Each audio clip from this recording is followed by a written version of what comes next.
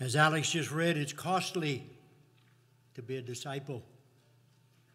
Jesus said, if any man come after me, let him deny himself, take up his cross, and follow me. We're going to take up where I left off the last time. That is the wrong lesson.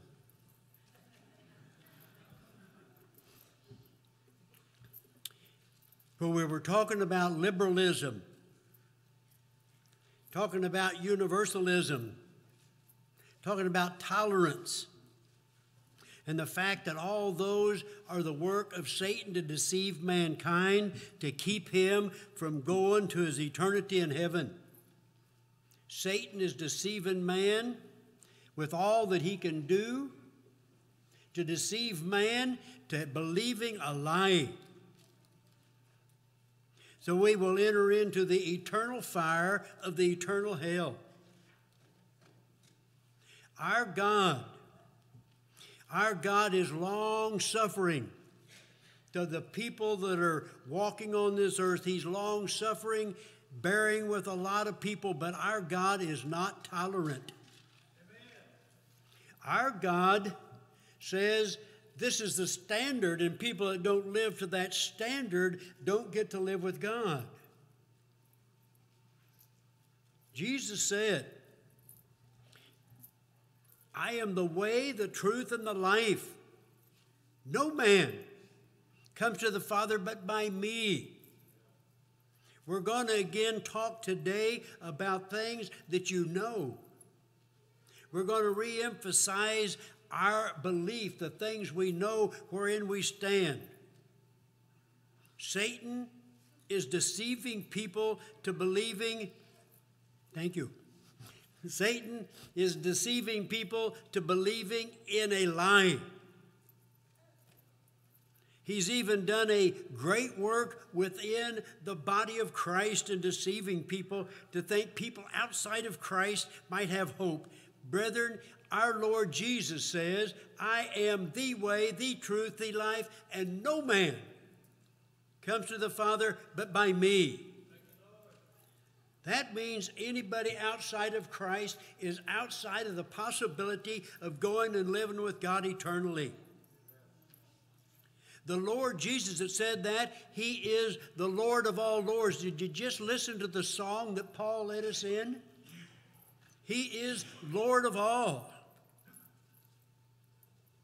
He is the Christ, the Messiah, the anointed King of kings, Lord of all lords. He is the ruler of all rulers. He is the judge of all judges, and what he said will stand eternally as truth and the standard.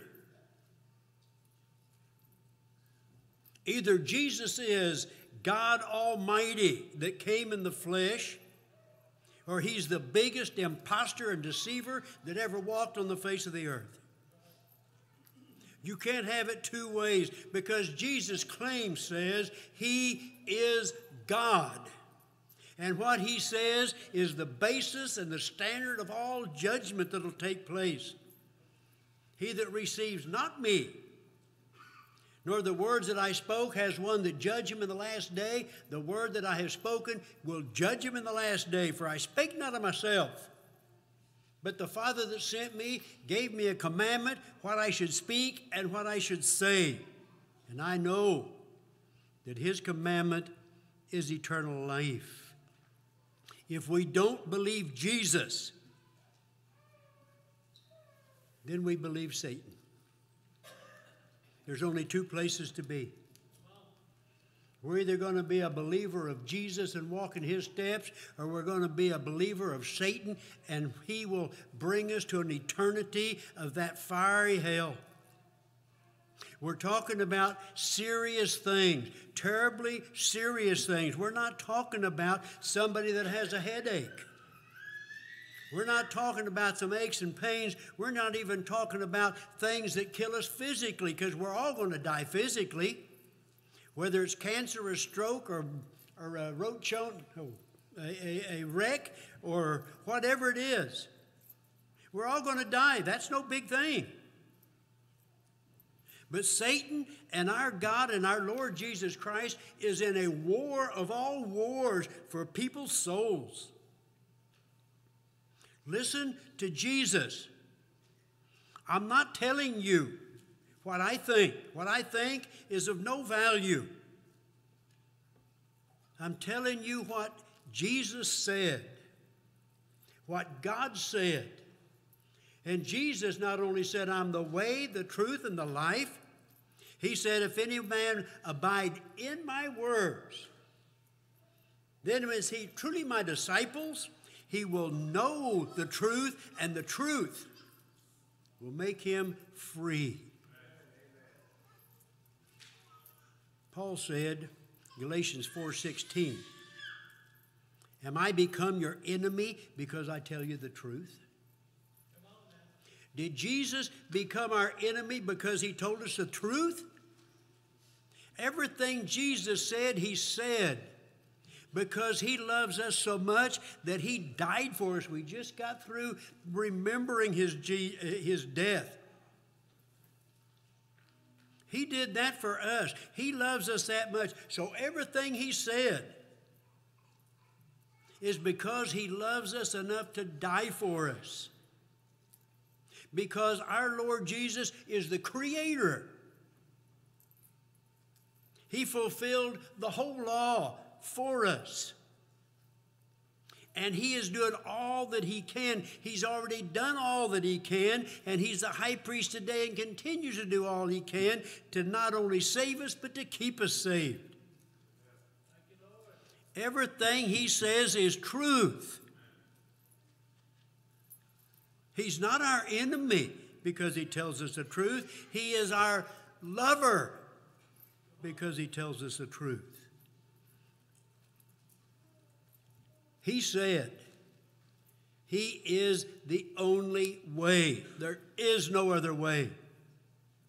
Universalism is Satan's deceit that would think that people outside of Christ can be saved. There is no salvation outside of Christ. There is none. We'll walk with Jesus or we'll never see God. We will walk in obedient faith and come to him. And that's what we're going to talk about this morning. Again, let me emphasize, I'm not going to tell you anything that you should have known for years. But as Peter said, I shall always be ready to bring to your remembrance the things that you know, because you're established in the truth which is in you. He tells us in the book of Hebrews, we ought to give the more diligence to the things that we heard, lest happily we drift away from them. For if the things spoken through angels, the Mosaical law, prove steadfast, and every disobedience and transgression received a just recompense of reward, how shall we escape if we neglect so great a salvation that was presented to us first from the Lord and to them that heard it? Jesus is Lord. Jesus is Lord. He is the Lord of every part of my being. He's Lord of my thoughts. He's Lord of all my words. He's the Lord of all the way I dress. He's Lord of the way I have relationship with other people. He's Lord of everything. When we come to him, we give him everything. So he says here, Jesus says, being the way, the truth, and the life, being the truth. He says to these Jews that had come gathered around him, you're going to die in your sins, for except you believe that I am, you'll die in your sins.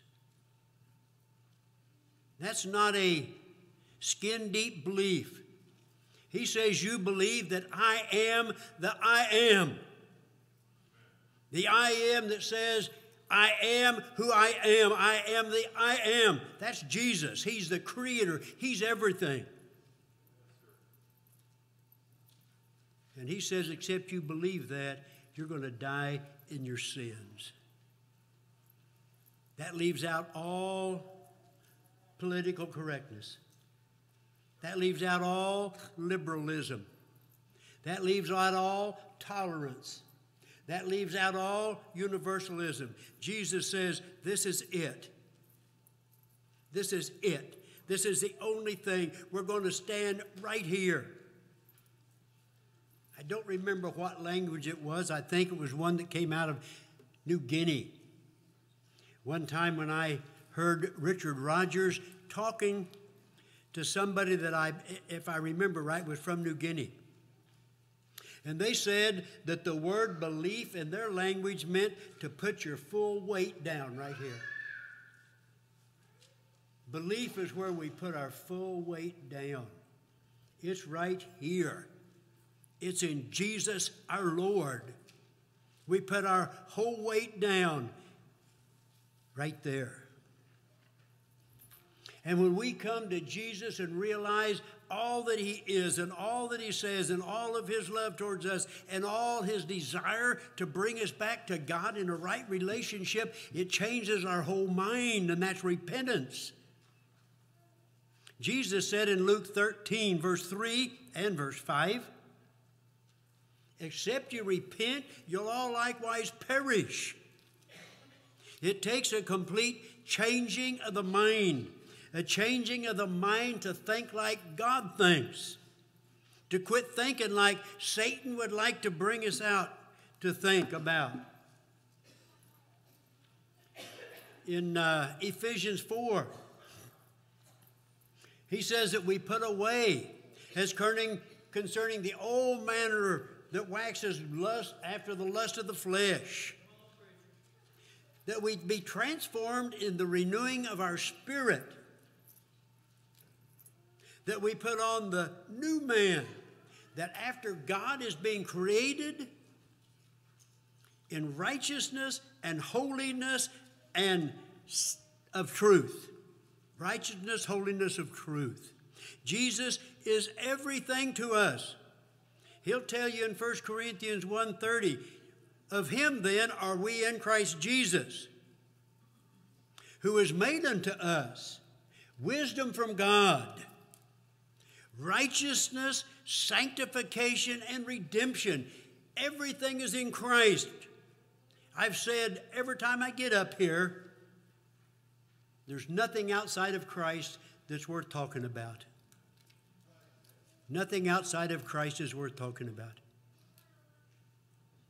We get tied up in all the things that Satan makes us think is important. Brethren, there's nothing important but being in Jesus Christ. He is everything.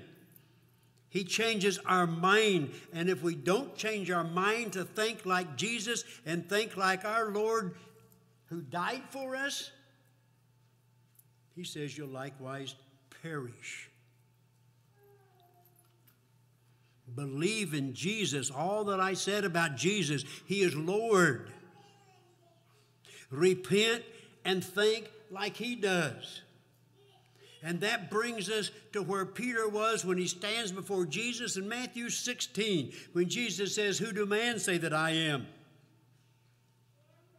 And they said, some say it's John the Baptist, some Elijah, some Jeremiah, or one of the other prophets. He says, who do you say that I am? Peter says, thou art the Christ, the Son of the living God.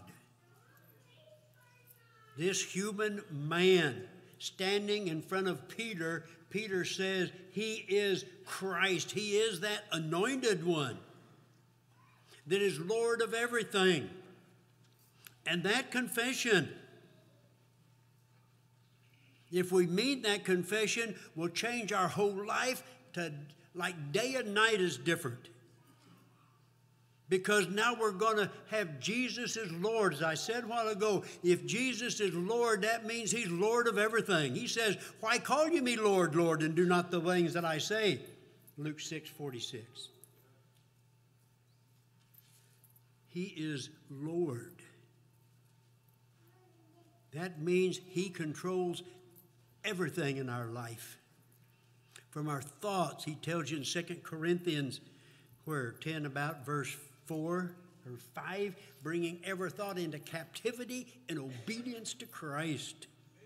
Every thought, every word, if you speak in the oracles of God.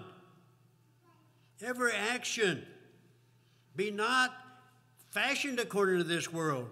Be transformed by the renewing of your mind, that you may prove what is the good, the acceptable, and the perfect will of God. That's over in Romans 12:2. Jesus is Lord. And that confession will change everything. From that point on, everything in our life is according to what our Lord wants us to do.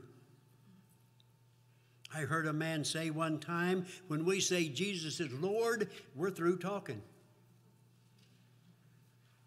Because from that time on, it's just Jesus that talks. He's Lord. And we are his slaves. We're his servants. And that confession that Jesus is Lord brings us to what he wants us to do, brings us to the mind of Christ. Jesus tells us that obedience is necessary. He says in Mark 16, just before he sends into heaven, in verse 16, he says, "He that believeth and is baptized shall be saved. He that disbelieves will be condemned." Jesus says obedience is necessary. Obedience of our faith is absolutely necessary for salvation. He said, it tells us in Hebrews 5, verse 8, "Though he were a son, yet learned he obedience through the things which he suffered, and having been made perfect, he become unto all us who obey him, the author of eternal salvation." If anybody wants any eternal salvation, it is because they obey our Lord Jesus. There's no other way around it. And how do we obey him? 2 Thessalonians 1, starting at about verse 6. He says, "If it's a righteous thing with God to recompense affliction to those that afflict you," he's talking about the persecuted brethren in Thessalonica, "and to you that are afflicted, rest with us at the revelation of Jesus Christ from heaven, with the angels of his power and flaming fire, rendering vengeance to those that know not God and those that obey not the gospel of our Lord Jesus Christ, who shall suffer destruction, even eternal punishment from the face of his might and the glory of his Lord, when he comes to be glorified in the saints, to be marveled at in all them that believed." Those angels are going to come with flaming fire. They're going to render God's wrath to all those that don't know God and to everybody that doesn't obey the gospel of our Lord Jesus Christ.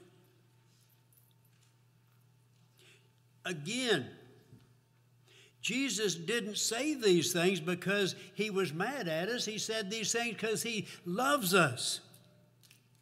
And he wants us to know the way to return to God so that we can live eternally with God. That's the Lord's desire. That's God's desire. From the time mankind fell in the garden, God has worked everything through history to bring mankind back to a right relationship with him. And Jesus came and brought that privilege to us. But we have to accept that in the manner that God says to accept it. And there's no alternative. He doesn't have a plan B. There's one plan.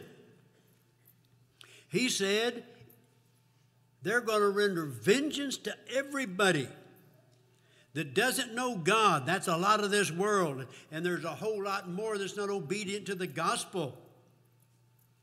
They're going to suffer punishment, even eternal destruction. Obedience to the gospel is necessary for salvation.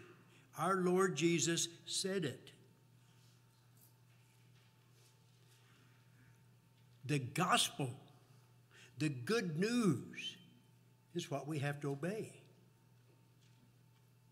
And God and the Lord Jesus through Paul tells us what that gospel is that we must obey. Paul says in 1 Corinthians 15, verse 1, I make known unto you the gospel which I preached. He preached the gospel which you received, wherein you stand, by which you were saved. And I delivered unto you first of all.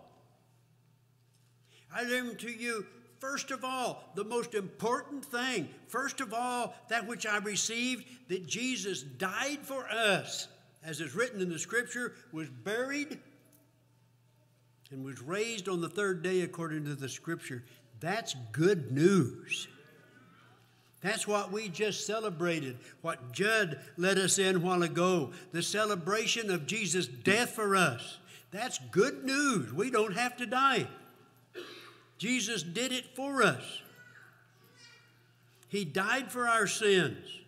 He was buried and he was raised from the dead to live eternally. That's the gospel. And he says that's what we have to be obedient to, that gospel. He tells you in Romans 6, verse 17 and 18. He says, thanks be to God that whereas you were servants of sin, you become obedient. Listen to him. You became obedient from the heart to that form of doctrine wherein you were delivered. And having been made free from sin, you become servants of righteousness. There's only two people in this world. Servants of sin and servants of righteousness. There's no place between them. We become servants of righteousness from servants of sin when we do what? When we're obedient from the heart to that form of doctrine, that form of teaching that delivers us. That form of teaching has to be identical to the gospel, the death, the burial, and the resurrection of Jesus. Because that's the gospel we have to obey. We obey it from the heart when we obey a form of teaching. That form of teaching, I didn't keep it very well, did I? That form of teaching Paul had just talked about. Listen to us read again. The things that we know, but we take so often, we hear it until it's just, we just pass over it. Listen to what that form of teaching is that delivers us. In the same chapter, chapter 6, verse 2, he says, you who died to sin, how can you any longer live therein? Are you ignorant? Yeah, we're ignorant. Are you ignorant that as many as were baptized into Christ, were baptized into his death? We were buried, therefore, with him through baptism unto death, that like as Christ was raised from the dead by the glory of the Father, so also we should walk a newness of life. 4, if we were united with him in the likeness of his death, we shall also be in the likeness of his resurrection. Knowing this, that our old man was crucified with Christ, that the body of sin should be done away, that we be no longer in bondage to sin. For he that has died is justified.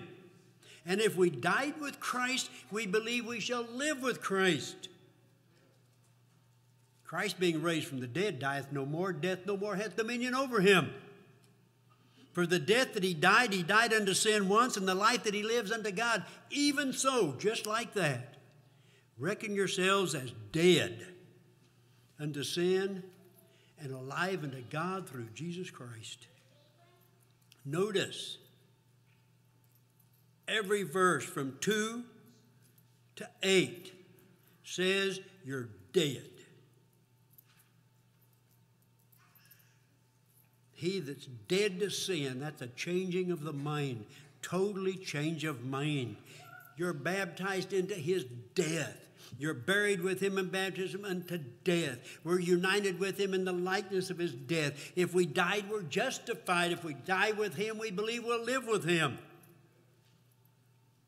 Coming to Jesus. Coming to Jesus. We die and get rid of our old man, and we come to him. And we confess him. He is our Lord. And then we bury this old dead man.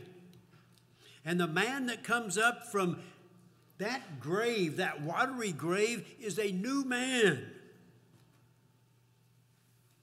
And he lives a life filled with the Holy Spirit. And he lives a life in confession to Jesus. Confession isn't just what we do with the mouth. It's a whole life before everybody that says when they see us, Jesus lives in this man. Jesus says in Matthew 10, verse 32, everyone that confesses me before men, I will confess before my Father who is in heaven. He that denieth me before men, him will I deny before my Father who is in heaven. My thing timed off. That's coming to Jesus. That is a necessity of coming to Jesus. We've ended up by being buried. We're talking about baptism. Now, baptism is not any more important than faith is. Because you can be baptized all you want to be. If you don't believe that Jesus is the I am, Jesus says you'll die in your sins. You can be baptized again and again, except if you don't repent, Jesus says you'll perish. And if you don't confess him before men, he won't confess you before the Father. But the point of baptism is the point where salvation takes place. Before salvation, before baptism, there can be no washing away of sins. And all the scriptures tell us clearly the purpose of baptism. So as we look at this baptism, what does it do for us? He tells you in Acts 2:38, which we all know well, repent and be baptized, every one of you, in the name of the Lord Jesus Christ, unto the remission of sins. Where'd it go to? It's unto the remission of sins. I don't have that written on my thing.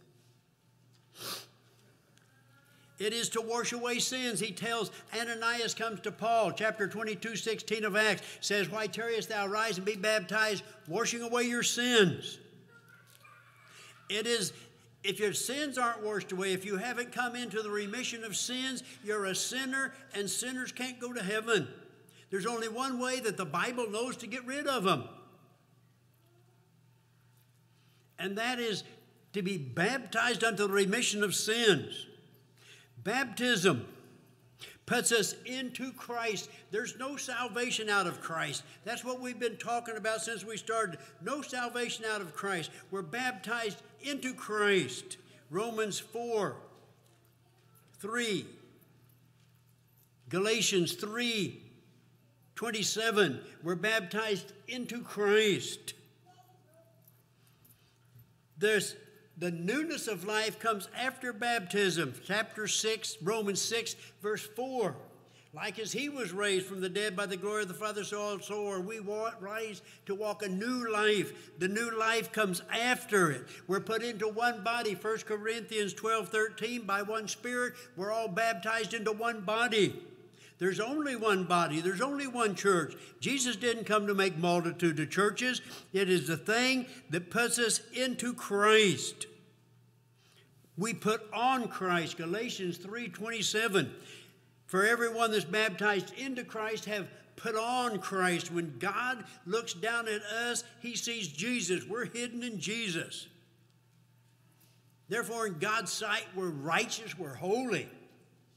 Because of what God did through Jesus on the cross in our behalf, and he gives it all to us when we, by obedient faith, do what he says.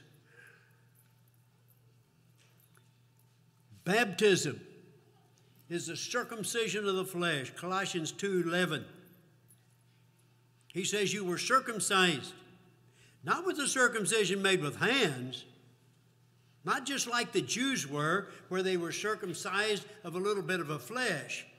He says you were circumcision not with the circumcision made with hands, in the putting off of the body, the whole body of the flesh, and the circumcision of Christ. When? Having been buried with him in baptism, wherein you were raised together with him through faith and work in God who raised him from the dead. And then he just clearly tells you in 1 Peter 3:21, after he's been talking about Noah and his family that were saved during the flood. They weren't saved from water, they were saved by water. That water saved them from all the wickedness that God was destroying in this world. They were saved by water, verse 21. Says, in a true likeness does now save you, even baptism. Baptism is our salvation. There's only one entrance. He says in Ephesians 4:4, there's one body, one Spirit, one hope of your calling when you're called, one Lord, one faith, one baptism, one God and Father who's over all, through all, and in all.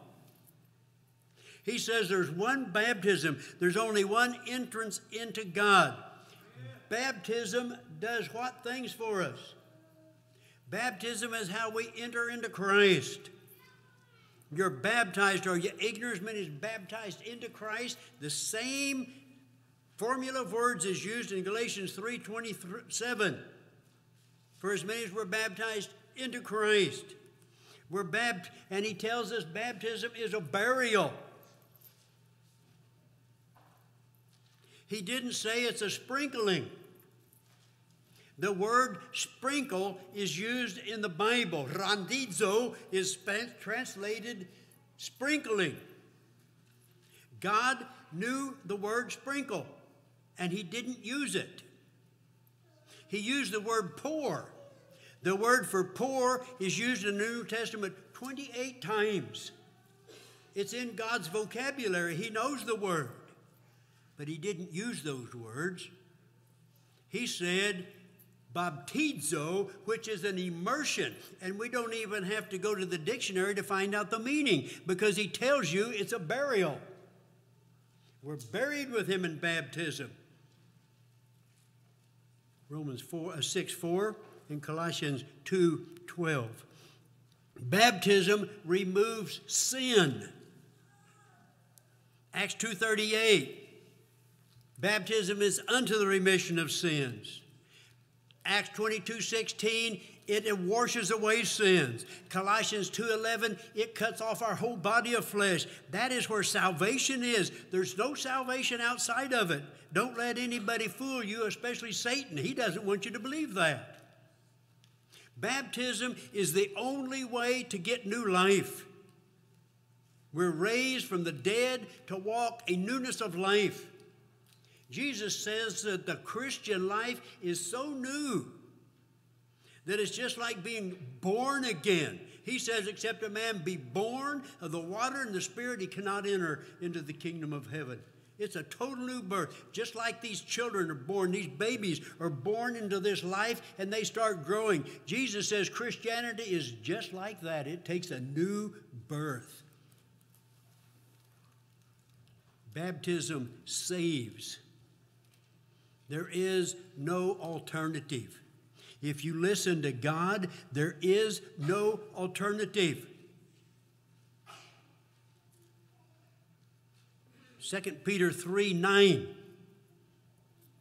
God is not slack concerning his promises, but he is long-suffering, not willing that any should perish, that all should come to repentance. As I started out, I said, God is long-suffering, but he's not tolerant. Come on, man. The time's coming when God's standard will be fully met. And he warns us, beware. Colossians 2:8. He says, take heed. That means there's something dangerous out there.